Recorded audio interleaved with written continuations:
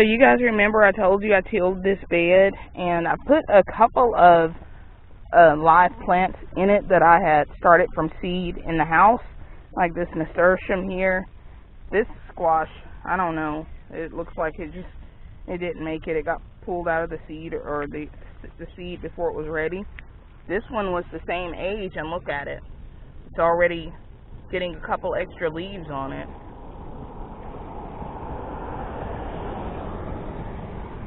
And there's still grass growing in between here. I'm gonna have to do something about it, but not right now. I'm only one person, so one at a time. This is a pretty big area for one person, and I'm grateful that Ed does come out when he can and helps. I didn't plant you.